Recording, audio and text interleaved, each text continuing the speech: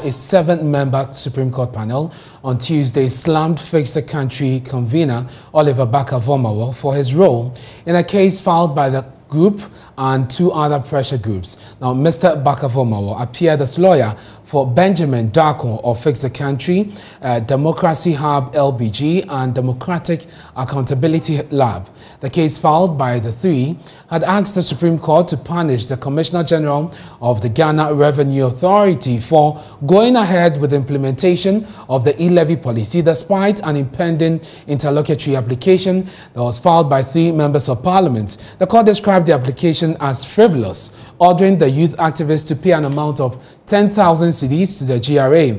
Court correspondent Joseph Akable reports.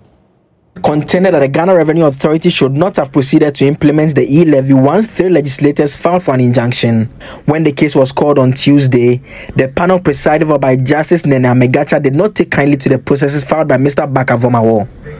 The panel first questioned why he had failed to name the specific official he wanted to be the subject of the contempt action and why that official had not been served. The court drew the lawyer's attention to the High Court rules and asked that he read the rule.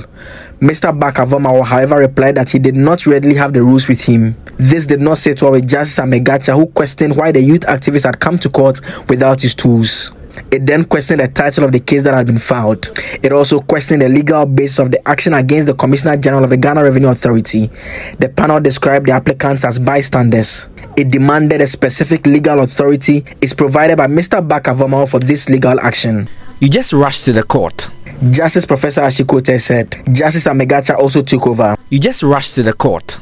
So any matter, a third party can jump in. You want us to punish a high-ranking official, and you're saying anyone can just show up, like just walking along the roadside and decide to take such an action? The court proceeded to deliver its ruling without even hearing from the Attorney General's office or lawyers for the GRA.